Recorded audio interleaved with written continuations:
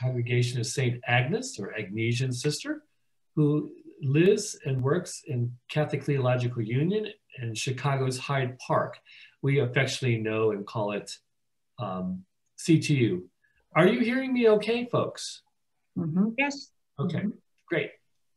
Welcome to all of you who are joining us. It looks like so far everyone's in Northeast Ohio and one in Westmont, Illinois tonight so far. Julie is our person who watches us in our masses from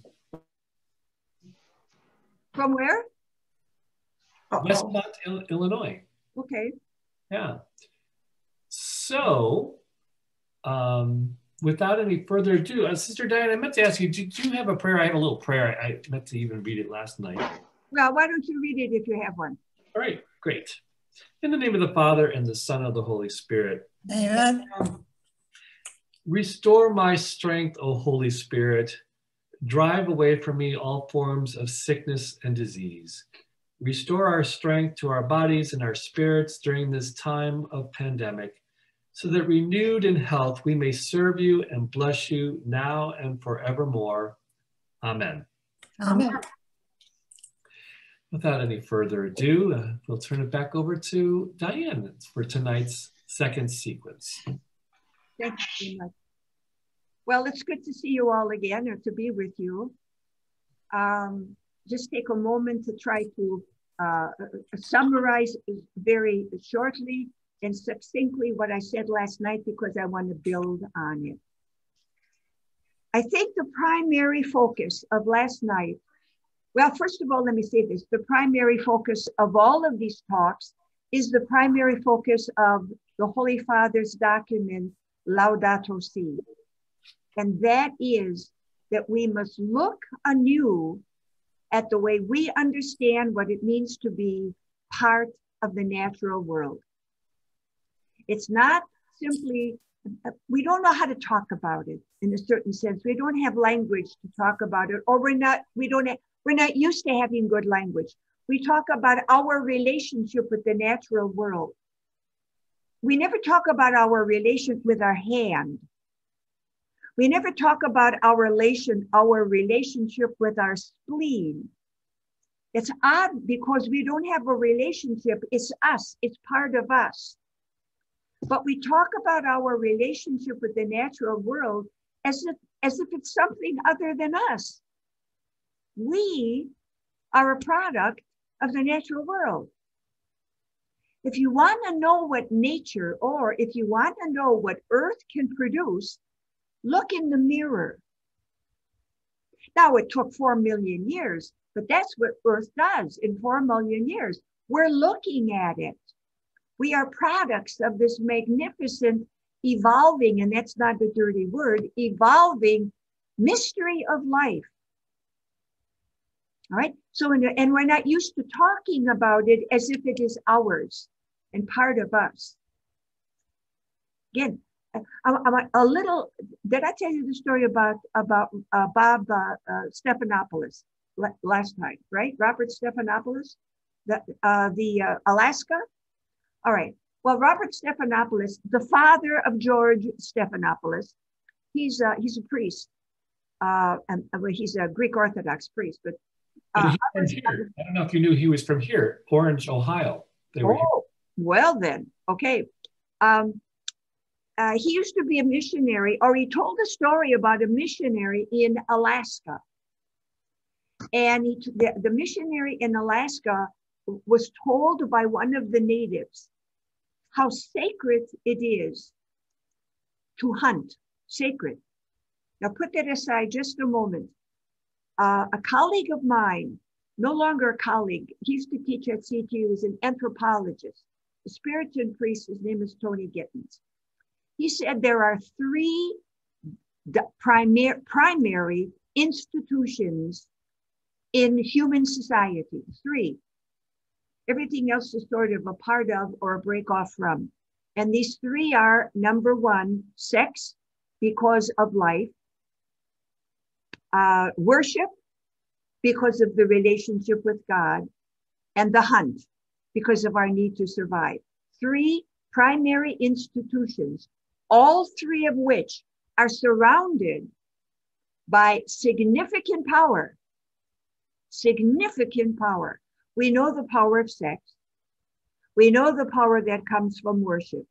We don't normally think of the power that is associated with the hunt. And this is the story he told, or at least it described. A particular native group, they would have, before they would go, they were dependent on the seal. Before they would go on the hunt for the seal, they would have a religious ceremony and ask the spirit of the seal if they would be willing to sacrifice one of their members so that the tribe could survive. So again, this sounds, I mean, it certainly is not monotheistic, but just think of the depth of the thinking there.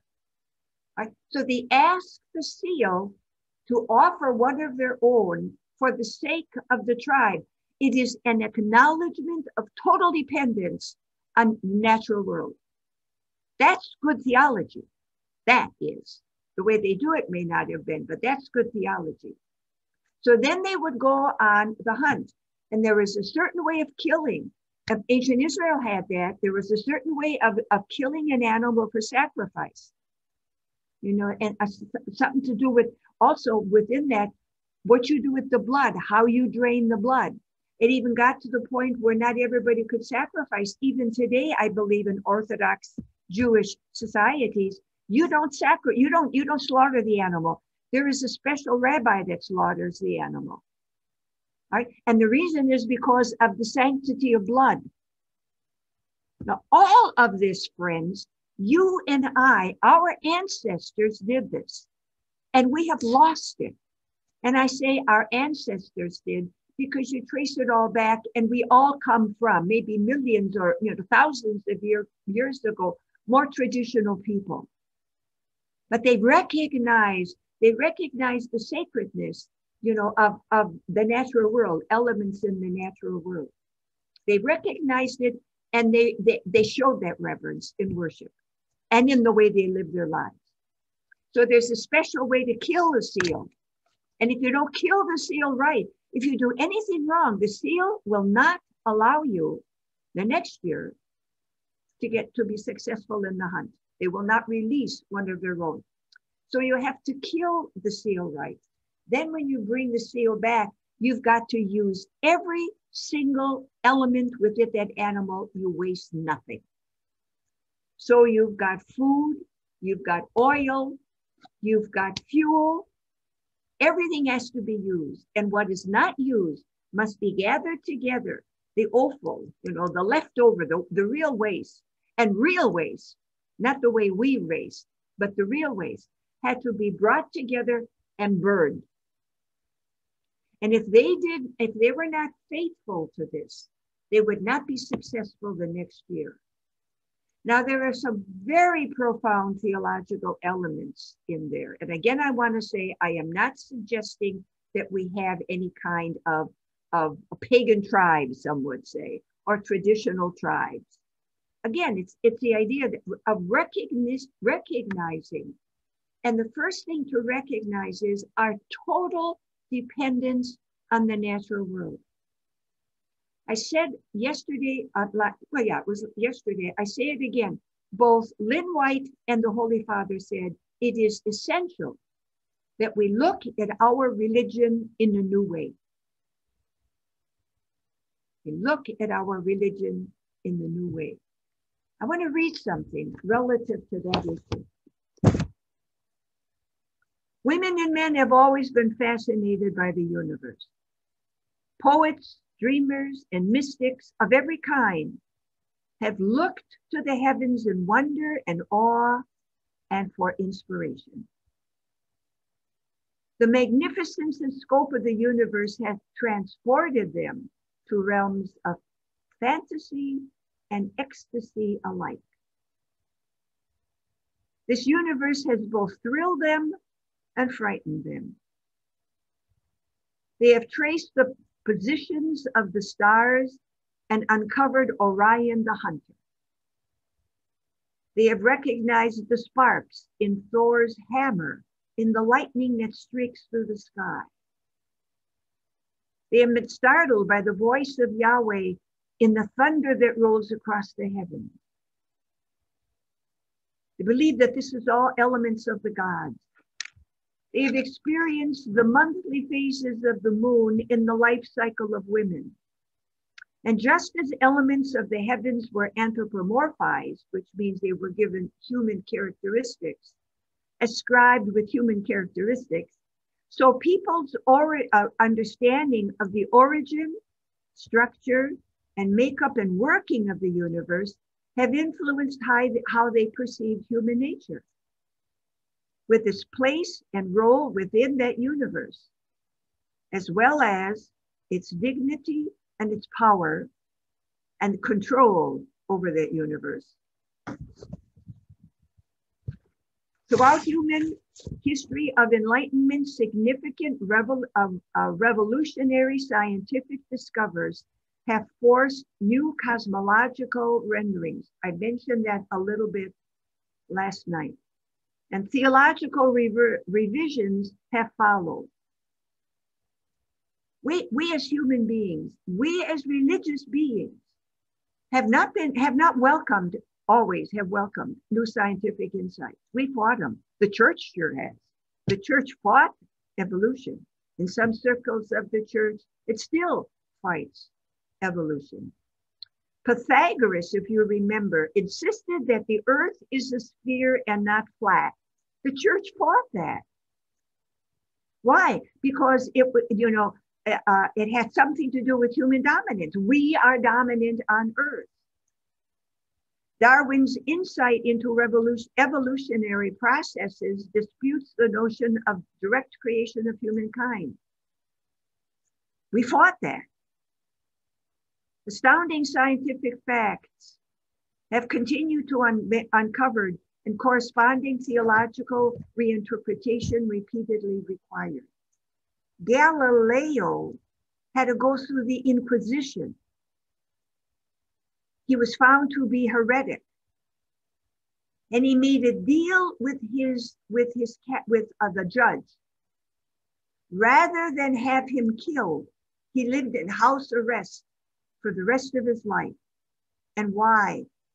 Because he said the earth goes around the sun does not go around the earth. All right, so the church fights that. Why? Because it fights it not because of scientific, but because it challenges some of our religious understanding. I mean, there's so much about the makeup of human beings and the way we have evolved that evolution challenges. The whole thing about the human soul.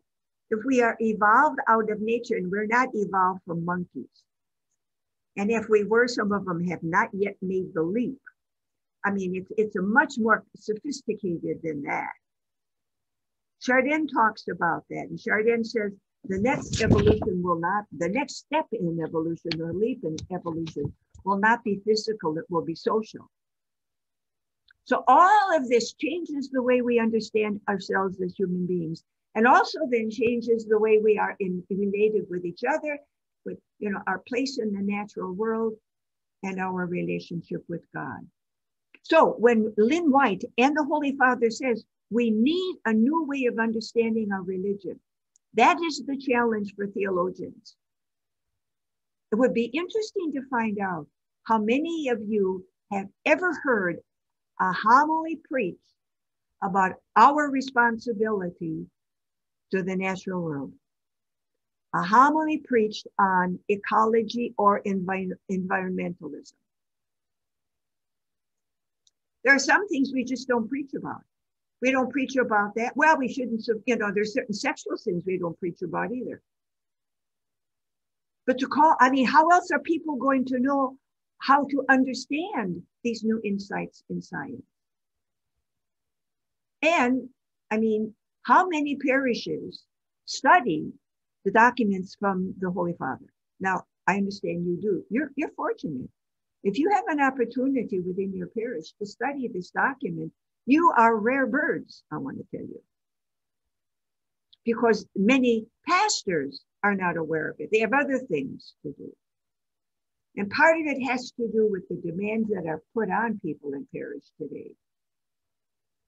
But still, the purpose, the church has a serious responsibility, and we as members of the church have serious responsibilities to learn. So as I said last night, and I feel very strongly about this, the real core of this whole problem that the Holy Father is talking about, the depletion of natural resources, the problem has to do with the way we understand what we are as human beings and what is our place in this universe. And that's, as the Holy Father refers to it, but that's anthropocentrism. And again, I want to go back. He always uses it with a negative adjective. And not because anthropocentrism is bad, but it is radical anthropocentrism.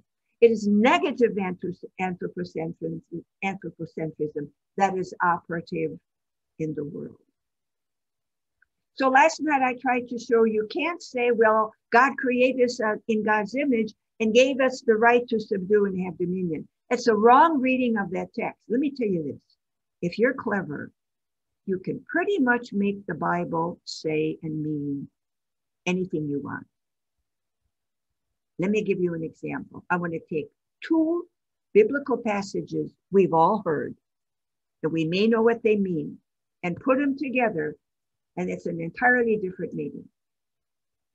One of them is Judas went out and hung himself. Go and do thou likewise. Now, those are two biblical passages. You put them together and you got a curse. Right? So we can, if you're clever, and by that I mean you either read into the text or, you don't read out of the text. You don't read what's in the text. And another example that I gave you last night was the whole idea. You will not find the word soul in the Hebrew Old Testament. You'll find it in the Greek Old Testament, the Septuagint. You will not find it in the Hebrew Old Testament because it's not a Hebrew word, right? And if it is in there, it is an interpretation. Diane, could you repeat the word, because for us it went out for a second. We will not find the word soul, S-O-U-L, in the Old Testament. All right, because it's a Greek concept. All right. And it, in the account where it says that God created the man, formed the man out of the dust of the earth, and blew into him, not a soul, blew into him the breath of life. And the breath of life is not the soul. That's something entirely different. Now, sometimes we put them together and interpret it, and I'm not finding fault with doing it. Just don't say that's what's in the text, because it's not in the text. It's some other place, and it's not a bad interpretation, of a soul.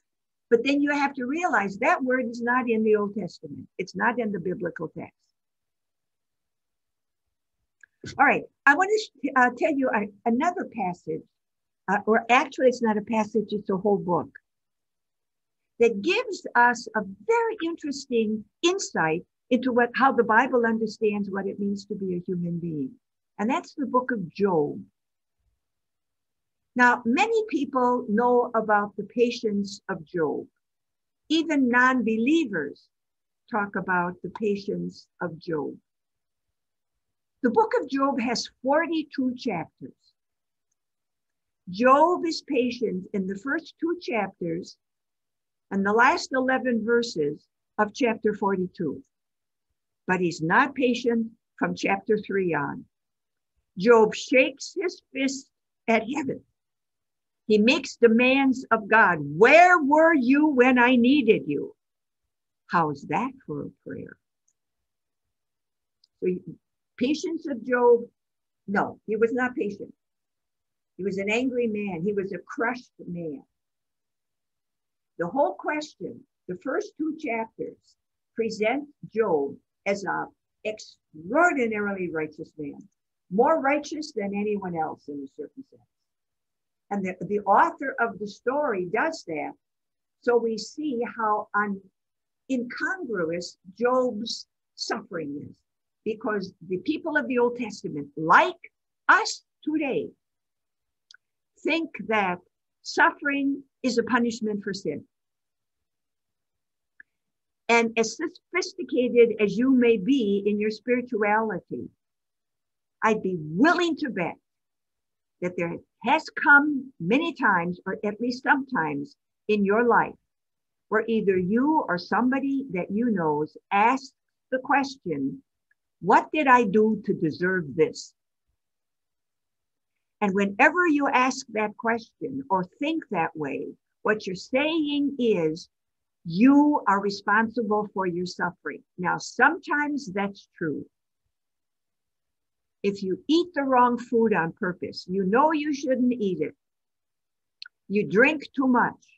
I mean, our bad habits, sometimes we bring it on ourselves, but not all the time. Not all the time.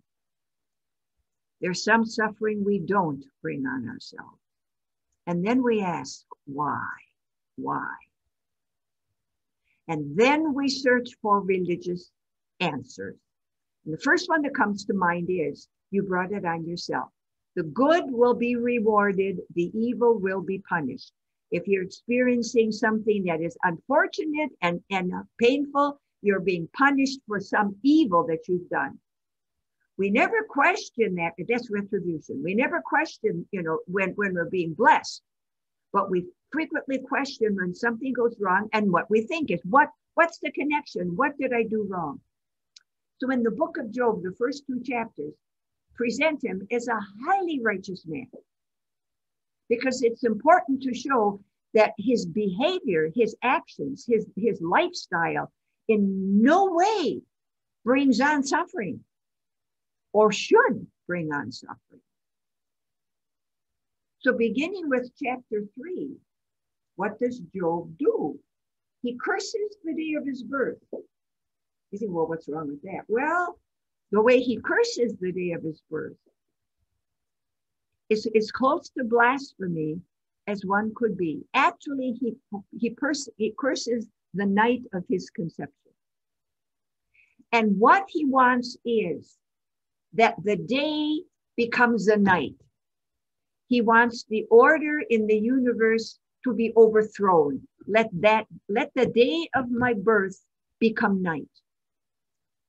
Now you got to remember, I talked about this last night. You've got to remember ancient Israel's understanding of chaos, and that the powers of good and the powers of evil are always fighting.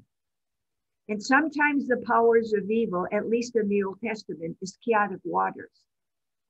Almost universally, in the world, in different cultures, the powers of evil are referred to as darkness.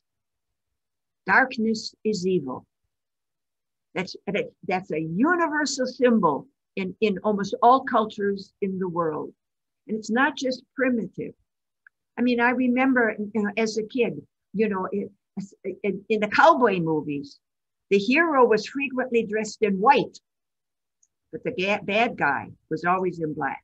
Sometimes he wore a black mask, but he always black. You could pick him out right away. You can pick out who's bad because he's dressed in black. The Lone Ranger always wore white, and rode a white horse. I mean, all of that is symbolic of good and evil. So what we have here, night is evil, day is good. You got the struggle between the forces of evil. So what is Job praying for? He is praying that night, which is the symbol of evil, overcomes day. He's asking that evil overcome good. That's what he's asking for. He's asking if you want to do it, when we talk about theology, he is asking for the God of evil to overcome the God of good. That's blasphemy. In our language today, it would be like saying to God, go to hell. Because that would mean that goodness has been consumed by evil. That's what Job is asking for. So in a very real sense, and why is he asking? Because his life has been turned upside down. His experience of life does not fit what's going on, his real experience of life. And beginning with, well, chapter 3 is all Job, condemning. Then come his 3 visitors. Frequently people say his 3 friends. And I think these are, who needs friends like this? These are people who consistently point out, you have done it yourself. God does not act that. God does not punish the righteous. So if you feel you're being punished, it is a hidden sin. Admit your sin. And constantly, if you read carefully what his visitors are saying, they are constantly defending God. God doesn't act that way. And Job is saying, look at my life. God certainly is acting that way. It's punishing an innocent man. What have I done to deserve this? So they say something, Job says this, and they all say the same thing. They all say, admit your guilt. And Job constantly says, I'm not guilty. Now, I've done some things wrong. I'm not this bad. And then after cycles of this going on, where one person speaks and Job responds, the next person speaks and Job responds, over and over and over again until Job finally says, that's the end. And then he turns to heaven and says, answer, give an account of yourself. Now, that's pretty gutsy. That's what our Jewish friends would refer to as chutzpah, that we would have the gall to talk to God like that. But Job does. And then what happens? Be careful. Everything Job is struggling with and everything that Job talks about is justice and human suffering. So God begins to speak. And what does God do? He talks about nature. And when God speaks, he never says one word about Job's suffering. Not one word. And he never says anything about justice. What he says is, where were you when I created the universe? Do you know how it works? Can you control it? Can you do this? Can you do that? Do you even understand it? A whole series of rhetorical questions, which if Job would answer the questions, he would have to say, I don't know, I don't understand, and I cannot control it. So he has to admit human limitation. In this universe, I am not in control. Right? And all God does, God does not find fault with Job. All he does is ask him questions, like a good teacher. A good teacher will form the question in such a way that students can answer it. A good teacher does not try to point out how the students don't know what's going on. A good teacher has a good question. Educare means to draw out, not to pour in, not to necessarily give all of the information. It means to draw out. So there's a whole set of questions about the universe. And then there's a next whole set of questions about animals. Animals which, at this time in Israel's history, Israel had no control over them. So if you can't control it in the mind, of the radical anthropocentric person, if I can't control it, it has no value. It only has value if it can serve me. And if you can't control it, it has no value. Even the horse, it was an undomesticated horse at that particular time in history. So all that God points out is first of all, the cosmos, but then Job's place of habitation, Job's earth where he lives. There are animals you can't control. Who do you think you are? Now, I want to read Job's final response. One of my Bibles here. I'm sorry, I should have had it open, but I didn't. But Job's final response is magnificent. Because remember what Job is doing.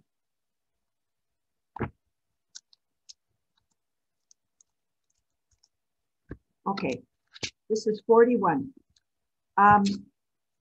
Job's real concern is, why is this happening to me? That's what Job wants to know. He in no way does he say, no place in Job's dialogues or the monologues that Job say, take this away from me. He never asked to have it taken away, which I think is quite significant. But he always asks, why have you done this to me? Give me an answer of why. And he never gets one. God never tells him why. All God points out is, you wouldn't understand. You can't control it. And this is Job's response to that. I know that you can do all things. This is 42. I know that you can do all things. Job never questioned God's power. I mean, Job's suffering is evidence of God's power. I know that you can do all things and that no purpose of yours can be hindered. I have spoken, but did not understand. Things too marvelous for me, which I did not know. I will not question you. I will question you, and you will tell me. By heaven, I have heard of you. By hearsay, I have heard of you.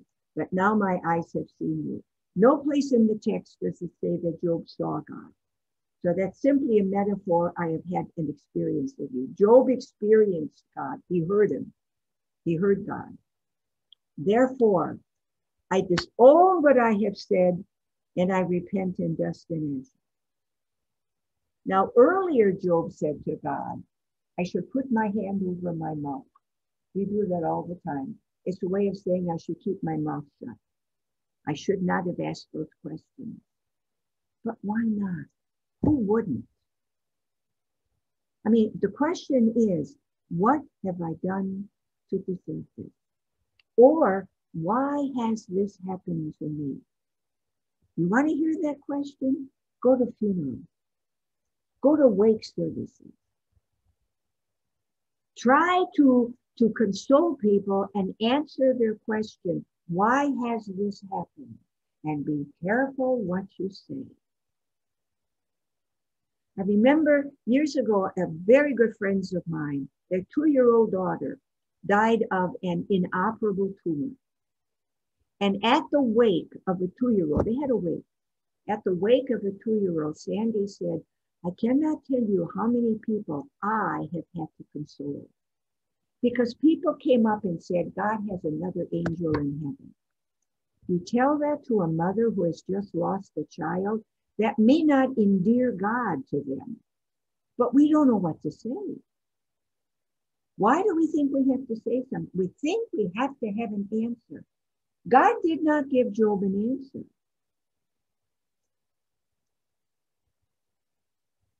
I disown what I have said. I take it back. I was wrong. He said that a couple of times. I was wrong to challenge what has happened to me. I was wrong to wonder, why should this happen to me? And then he says this, which is so important. I repent in dust and ashes.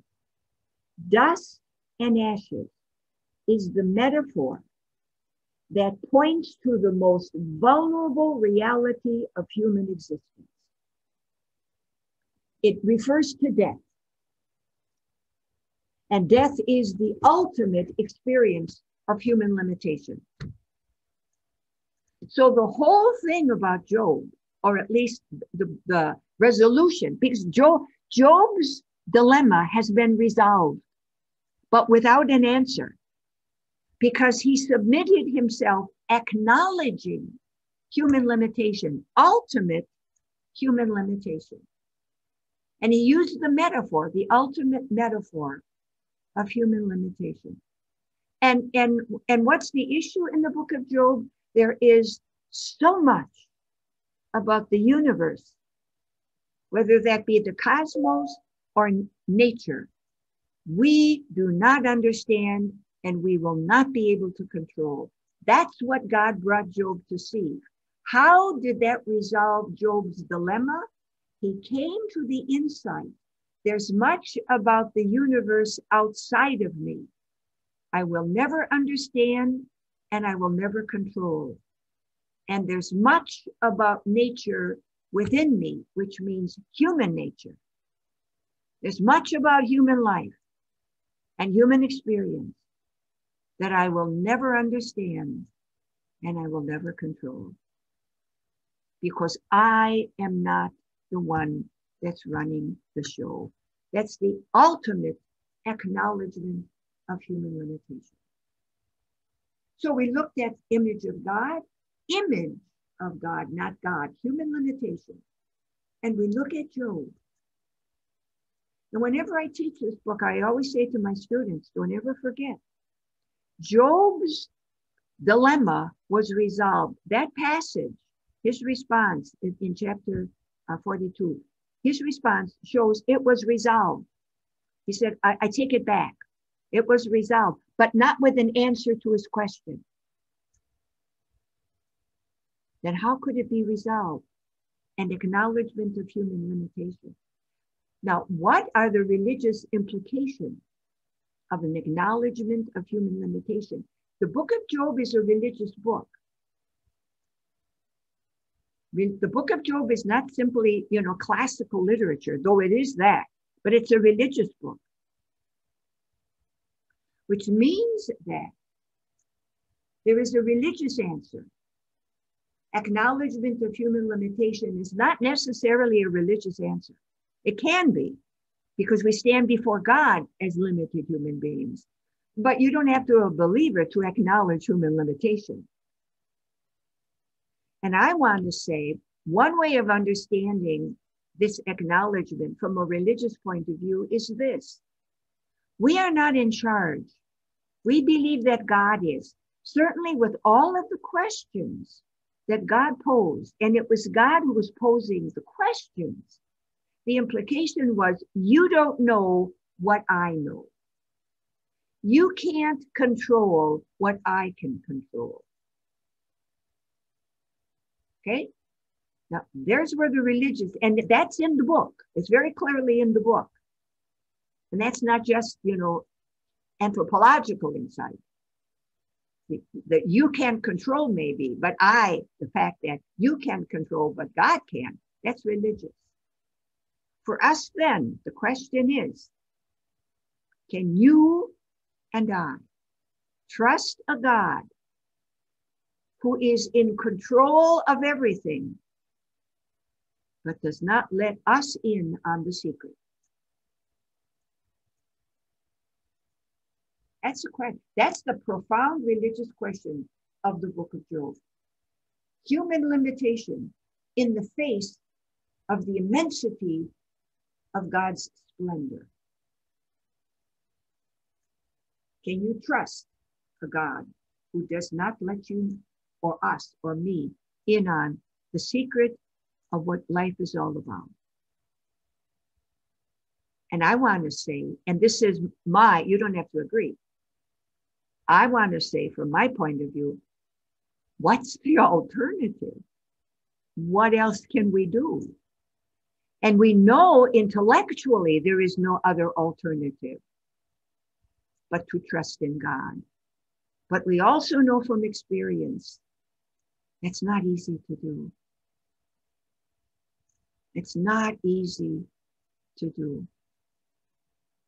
Because we really want God to step in. At least I know there are times when I wish God would simply step in and clean it up. I remember one time recently, I had been watching national news. And I said this out loud as a prayer.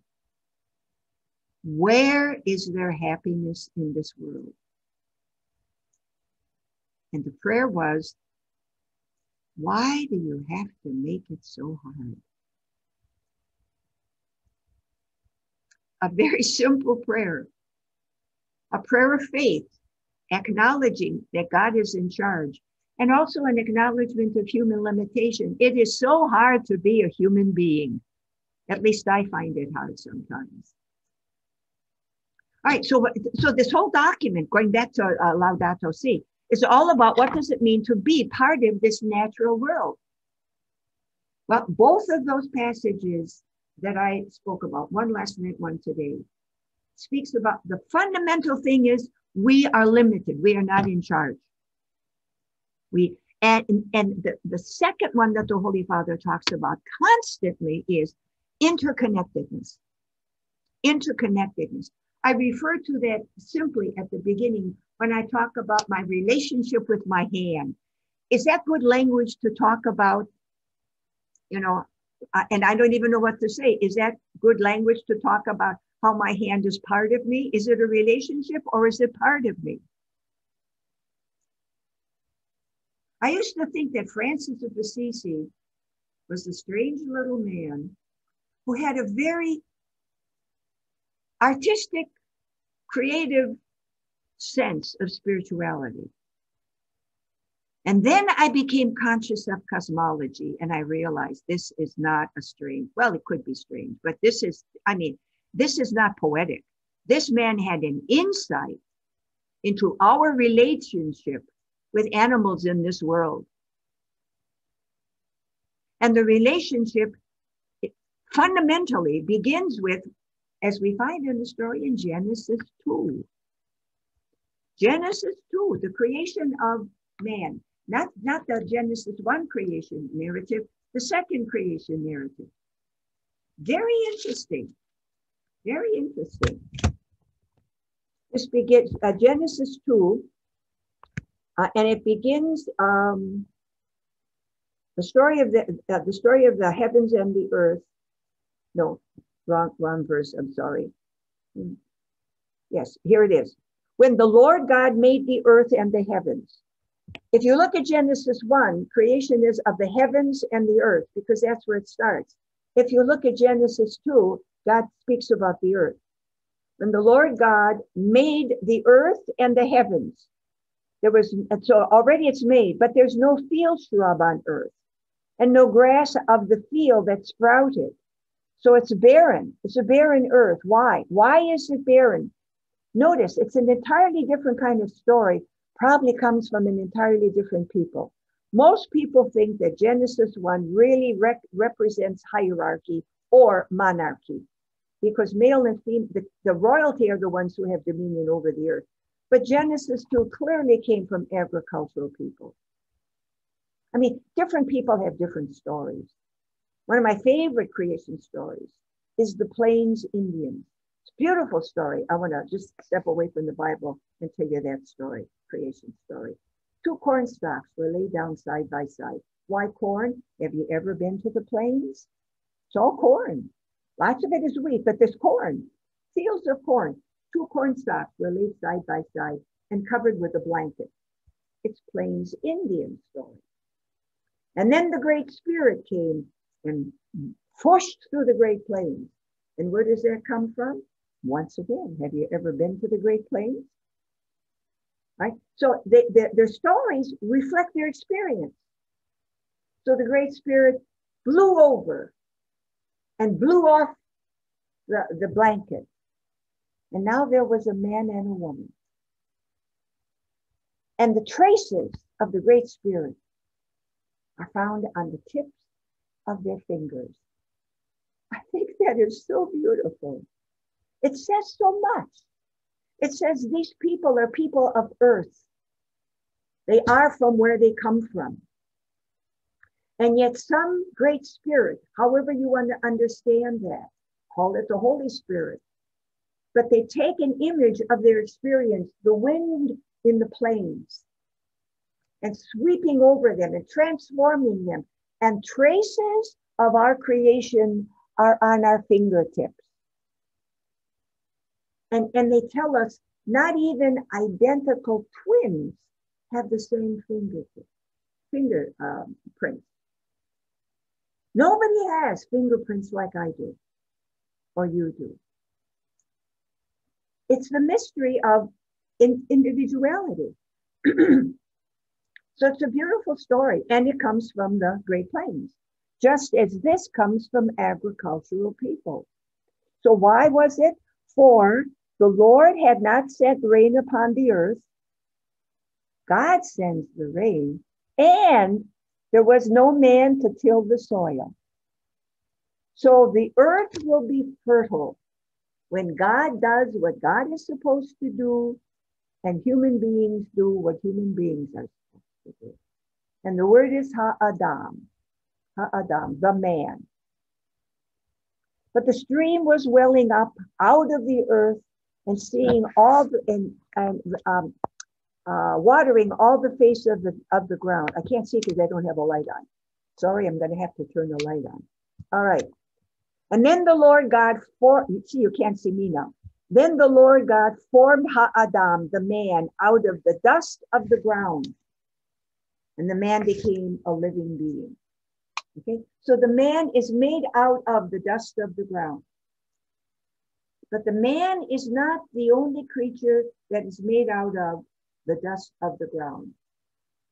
What I read was verse 7.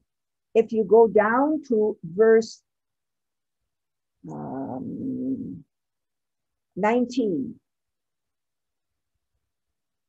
and the Lord, when it says that God, it's not good for the man to be alone. The Lord God formed out of the ground all the wild animals. So the wild animals are formed out of the ground. I missed verse 9. Out of the ground, the Lord God made the trees to grow. So the Genesis story tells us, and these are traditional people. Some would say they are ancient. They are primitive people. They're ancient people, but they're not primitive. They're not dumb. What comes out of the ground? The man is made out of the ground. The trees are made out of the same stuff. They are made out of the ground. And the animals are made out of the ground. In other words, there is a natural interconnectedness. There's a natural interconnectedness physically between you and me. And not because you hear my voice. I mean physically. We could live off of each other's blood. There would be somebody, we get blood transfusions. I don't know if I've ever had one, but we could live off of somebody else's blood. We can live off of somebody else's organs. Why? Because we're made of the same stuff. We're made of the same stuff. Okay? We're made of the same stuff, says our ancients. There is an intimate connectedness between us and life on earth. When the Holy Father talks about that interconnectedness, you can't get more basic than what you're made of. And also, we should not be surprised. We eat it. We eat the fruit of the trees. Why? It's the same stuff. We turn it into ourselves. And that, I think, is magic. I mean, when we think about taking food, digesting food, our bodies transform it into us. Sometimes a lot of us. Right? But our bodies do that. And why? Because we're made of the same stuff. It's shaped in different ways, but we're made of the same stuff as the trees. We're made of the same stuff as the animals. And like them, we decay and go back to earth. So there is an intimate relationship.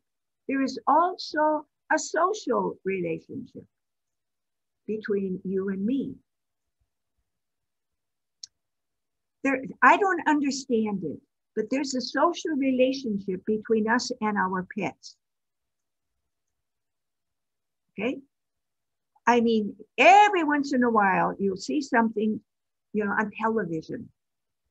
A soldier comes home having been gone for 3 years, and by God, the dog recognizes him. How? The dog immediately runs. How?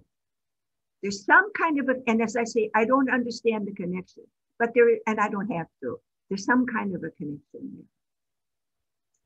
Of course, dogs have memory. We know dogs have memory. If dogs didn't have memory, Lassie would never have come home. He wouldn't know how. Okay, so and those are all things we know, but we don't always think about what they mean, right? And we become attached to them, dying when, crying when they die. There's a whole, department of grief cards, sympathy cards for having lost your dog or having lost your cat. And some would say that, that really is a little odd. But it says something about an emotional connection. And the dog has some kind of a connection with us as well. So there is this kind of interconnectedness. But unfortunately, friends, it is because of the Enlightenment. The Enlightenment did wonderful things. The Enlightenment, a period of at least in the West, a period of intense investigation and discovering how things work. We learned how to take the world apart. We didn't always learn how to put it back together. All right? Because we began to see things in the world as specimens of what we can conquer and how we can use it. How we can use it. Again, I don't know if you've ever read The Velveteen Rabbit, which is one of those children's books that's not a children's book. But it's all about a rabbit that was loved so much, all of the hair, the whiskers were rubbed off. But then I'll tell you the end of the book, which I never should, but I started. At the end of the book, the rabbit becomes a real rabbit because it was loved. Now that's a lovely little story for children, but it's more than a story for children. The things we are attached to, we love deeply. What is that attachment? How do you describe that attachment? We frequently have an attachment to things, not just living things, dead things. I remember when my father died, for 2 years, my mother kept his toothbrush in the rack in the bathroom. For 2 years, she kept his toothbrush. Took her 2 years to be able to part from a toothbrush, but it was his. Right? So we do become attached to things. There's something within us that we are attached to things around us. What we have to learn to do is broaden that and realize our interconnectedness. Another biblical story that demonstrates that interconnectedness, believe it or not, is the story of what happened after the flood. And this is in Genesis 9. In Genesis 9, after the flood, God made a covenant with Noah. A covenant. It's a legal term. It's also a religious term because all of their laws were not only secular laws, but they were religious laws. But with who did God make the covenant? Just listen. First of all, you got to realize there's the patriarchal society, and it's also patrilineal. Patrilineal means you inherit through the line of the father. There are certain societies that are patriarchal. Archal means the arche, the head has got to be a patros, a father. That's what the word means. Patrilineal means the line is the line of the father. But there are matrilineal lines, which means you can inherit through your mother, and you still have a patriarchal society. Ancient Israel was patriarchal. That was the structure. In the ancient Near Eastern world, it was patriarchal, and it was patrilineal. That's why they wanted sons. It had nothing to do with testosterone. And they needed a son in order to keep the inheritance in the family, because you inherited through the line of the father. That's why they needed a son. Because if you had no son, then your inheritance went laterally to your brother and his son, and you lost everything. Okay, so God blessed Noah and his sons and said to them, be fertile and multiply and fill the earth. Sounds like Genesis 1. Fear and dread of you shall come upon all the animals of the earth and all the birds of the air and upon the creatures that are above and the creatures are in the fish in the sea. Sounds like Genesis 1. All right. We go on. And the Lord said to Noah and his sons, I am now establishing my covenant with you and your descendants, which means this covenant is generational. So it's not just Noah and his sons. It's generation after generation after generation. And one will say women, the feminists will say, where are the women? In that kind of a society, women benefit from society through the men. First your father. Then you benefit from society through your brother, when your father dies. When you marry, through your husband. When your husband dies, through your son. I happen to think that the reason that Jesus on the cross gave Mary to the care of John had very little to do with devotion. It had to do with the social structure. Because she was a widow and her son, her only son, dies. How does she benefit from the social structure? I hope I have not destroyed your devotion. We can add devotion to that, but there was something structural in that. All right, so your descendants after you, and not just human beings, with every living creature that was with you, the birds, the tame animals, and all the wild animals that were with you in the ark. I establish my covenant with you that never again shall creatures be destroyed by the waters of the flood. Notice the chaotic waters. Never again. God said, this is the sign of the covenant that I'm making between you and all the living creatures. And all the way through this, it's you and all of nature. The covenant, the very first covenant that God made was with the natural world, not with human beings.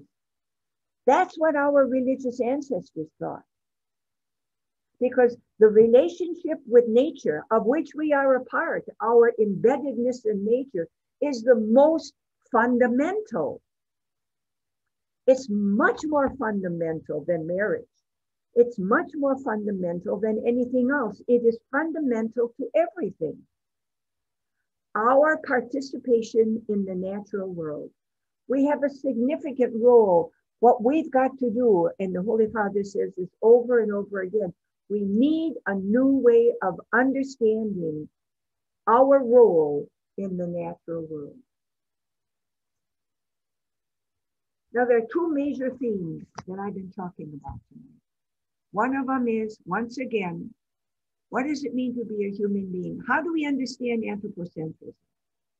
Are we guilty of being radically anthropocentric? Now, I don't think any one of us can say no. I think we all are. I think within our culture, we are so caught in that sometimes we don't even realize when we are being anthropocentric, thinking I'm in charge. It is the way, I mean, how much garbage do you throw away? And why can hungry people go into garbage cans and find food that we have thrown away and they can survive on it? Why do we throw it away? There is one word that is fundamental to what I'm talking about. And that word is more. More. We always want more. Our whole function of life in society, not just capitalism. We've got capitalism, but other economic systems as well. More. It's based on more. How much does the human being need? How many pair of shoes does one human being need? How many change of clothing do you need? Do I need? We should struggle with those questions, because if we don't, then we don't realize how embedded we are in using what we don't need, throwing away what we don't need. We don't know how to use up. We don't know how to look at things and say, well, I want to tell you. Now, I'm going to tell you the truth. And I'm not patting myself on the back. But, you know, I brought my mail, picked my mail up, put on my office, on my desk, you know, before we began this evening. And one of them was a catalog. Where do they get your names? I get catalogs from places I've never purchased anything, but they got your name. So I'm looking through, and it's women's clothing, of course. They're not going to send me a catalog of men's clothing. I mean, when I say, where do you get their names? I know where they get my names. All right, so I'm paging through that, and I'm thinking, hey, I like that. And then I was, thank you, Jesus. I thought to myself, you don't need it, Dianne, but I like it. And I would like it, piece of clothing. And I realized I don't need it. And if I don't need it, I want to tell you, not just clothing. If I don't need it, I have come to the point where I like to say, though I'm not always faithful, if I don't need it, I have no right to have it.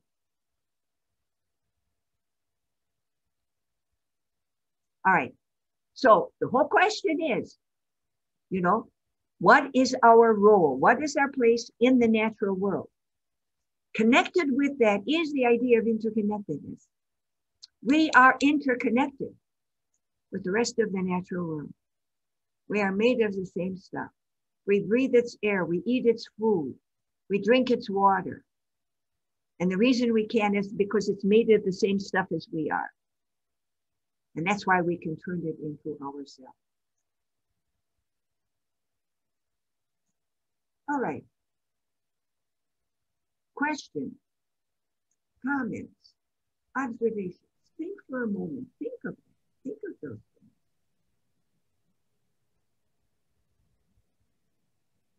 There's always room for improvement. Always room for improvement. Anyone, any comments, observations, or questions? Yeah, yes, Father. No, I was just going to say, raise your hand and then I can unmute you, or you can unmute yourself. But that way we'll have a little bit more order, and I'll do it in order.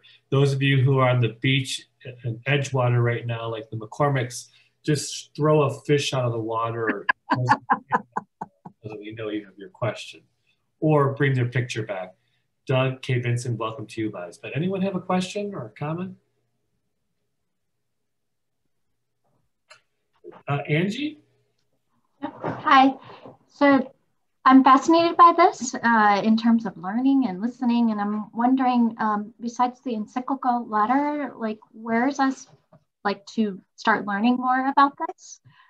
Resources, and forgive me, I missed last night's introduction. So if you shared some resources last night, I'd be curious to hear about that. So what you have to do is get the name of the document. Once you get the name of the document, all you got to do is Google. Google will come up with it. Okay. You can also have, let's say, worksheets or studying the name of the document. And then there are two names. One of them, this one is a Latin because it was written in Latin. So it's a Latin name, and the name is always the first words of the document, but it always has the English translation, so you can do it with either name. And there are wonderful study guides. You can get that, and one could, can study with the group or study with oneself. But if the Francis document, if it's a document of the current Pope, he writes it. And he doesn't have a document writer. He writes it, and he writes it in language you can understand. So many Vatican documents are written in language that is frequently referred to as Vaticanese. All right, now Gail is holding up something. I don't know if you can read it. She's holding up the document, our Care of Our Common Home, get which the document in book form. You can get it in book form. You can also simply get it right off the web if you want, you know. And all right, now Gail, you'll have to unmute yourself. Are there study guides in that booklet that you have? I don't know if that one does. No, yeah. No. But and Angie, the other thing just to note, like Francis loves to footnote resources, and his footnotes are kind of research papers or studies in themselves that really help you unpack the document. But online, there are tons of books like what Gail showed. Right. Which Yes. You can find all kinds of discussion questions online as well. Yeah. Yeah. That's the piece that I struggle with. I'm a crib notes person. Like, give me a snapshot of it so that I can go from there. And when I pull up the encyclical and start to, it gets overwhelming. Yeah. So I was like curious as to like an approach to do that. There are those. I don't think they're called crib notes, but what are they? Concise. You know, concise insight is what they're called. You know, so you can find that. I think if you go Google. You'll have all of the different, if you Google the document's name, you'll have all different possibilities. Yeah, and Gail's also showing us, this is the USCCB website, this resource is available from Washington, D.C. and supports the Church of the United States. Yeah. Right. And they would have questions and discussion and synopses or, notes to summarize this stuff. Exactly, yeah. I know also the Franciscans have an outline that they use as well. Anyone else? Any questions or observations or comments? I'm sorry. George, did you have a question or you're just stretching? I'm going to turn. Debbie, question? Oh, yeah. What am I there? I'm trying to figure out how to phrase it. When you were talking about getting catalogs and things you don't need, yeah. I mean, it seems to me that that's not it is certainly correct to say that probably 90+% of everything we purchase or acquire in any way is things we don't need in a practical sense, right? We don't need them to breathe or to survive. I mean, even the food we buy, like you say, how much of it is stuff we throw away or we don't need. But how do we deal with the emotional, not the practical, but there's an emotional benefit, I would argue, to buying that new pair of shoes, right? Or to buying a new golf club or thing. I mean, I don't need a new golf club, Lord knows. But, we do that and we get sort of a psychic, emotional, psychological, I would say benefit, although that may be, and your story about your mom keeping your dad's toothbrush, there's certainly no practical benefit to her keeping that, right? I mean, she's not going to use it to brush her teeth, but how do we balance, or how do we deal with, things, not so much from a practical perspective, but from an emotional or psychological? Right. Your question has a very easy answer. I don't know. I said that facetiously, but I mean it really. I think every one of us has, first of all, you can get squirrely with this. I mean, strictly speaking, if you want to say, I don't need this, I don't need this, I mean, you're not going to have anything. And that's an extreme. And some people are called to live in extreme poverty kind of life, or at least they believe that they're called to live that way. I think I can only speak for myself, and I know why I said that. I mean, why I said I've reached the point in many ways, if I don't need it, I have no right to it, right? The question is, what do I need? Do I need a computer? Yes, I need a computer. That is no luxury, right? Do I need, there are certain things that I know I need. Do I need the best computer that well, it will not help me given what I do with my computer is my world, all right, in a certain sense, and not because of Zoom, but because I'm an author as well. And I need a computer in order to do what I'm doing. And it's got to be a good computer. It can't break down all the time, which means I probably should not get the cheapest one. But so one has to make those decisions oneself. And also, I'm a vowed religious. I took a vow of poverty. It was very easy to live with poverty when I knew exactly what I needed. When I wore a habit, and I knew how many changes of clothing. So it was easy to live the vow of poverty. Because, I had 3 habits. We had the Sunday habit, we had the weekday habit, we had the Saturday habit. And eventually they just work their way down. You get a new Sunday habit, all right? But you made it yourself, of course, all right? So in a certain sense, for me to say, if I don't need it, I have no right to it. I'm saying that as a vowed religious, and I'm not asking anybody else to do that. And I also want to say, I've only thought that way within the recent past. So that's something that I've come to, and it may be part of my age as well. And when my mother died, I am the one that took the house apart. I had a very good friend who died. I am the one that took that house apart. And I remember making up my mind and saying, I was happy to do it. It was an honor, but no one's going to do that for me. I'm going to get rid of my stuff before I die. So nobody will throw away what I value. And if I value it, I will give it to somebody that I value and tell them, so, but that's me. So it may be part of my, look at me. I'm not 42, believe it or not.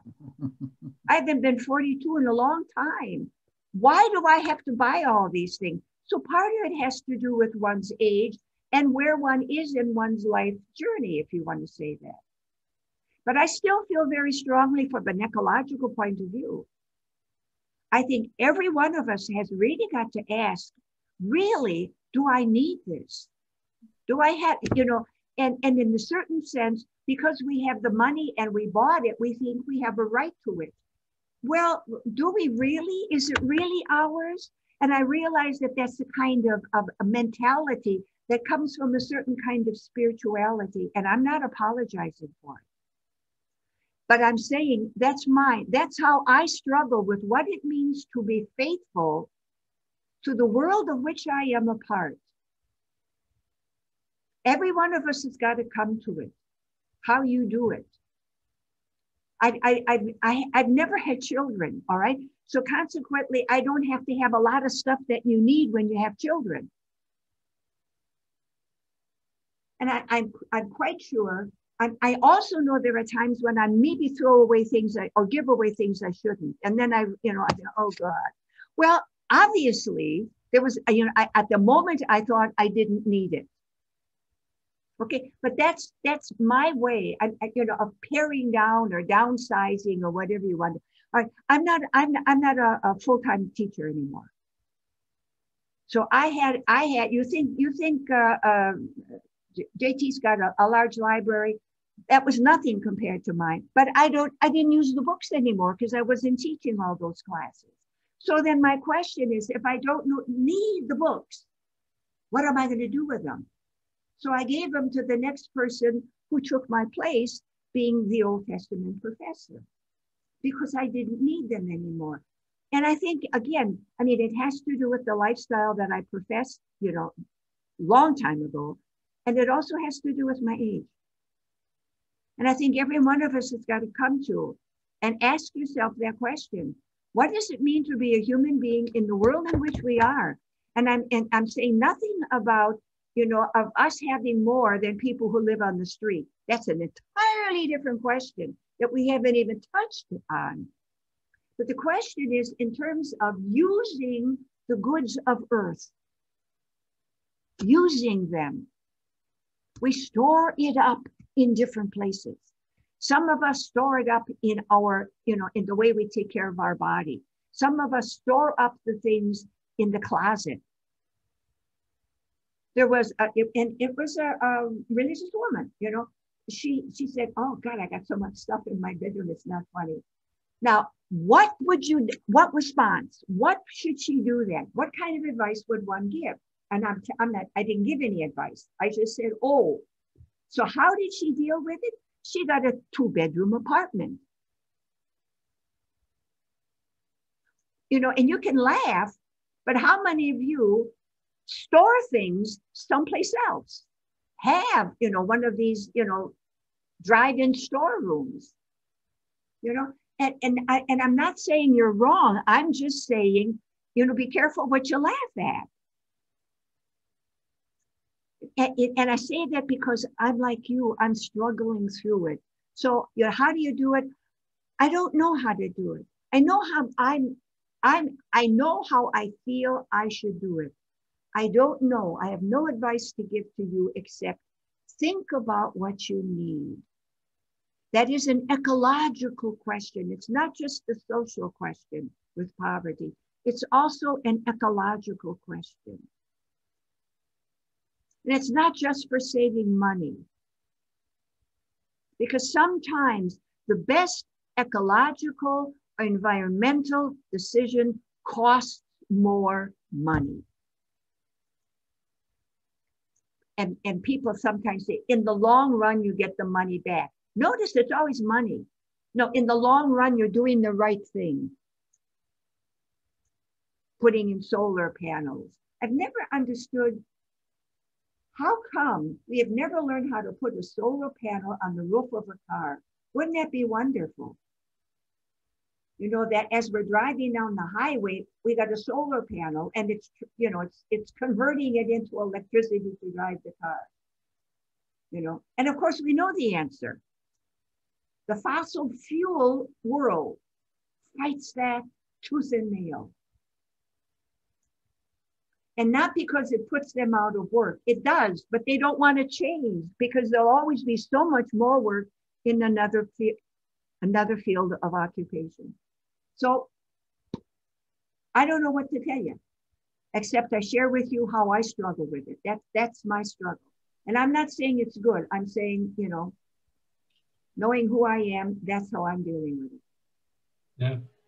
Okay? Yes, sir. Our time is way up.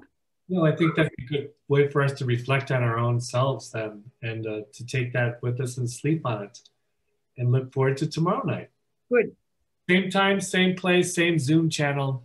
Wonderful. All right. Everyone have a good day. I hope to see you tomorrow evening. Nice to be with you.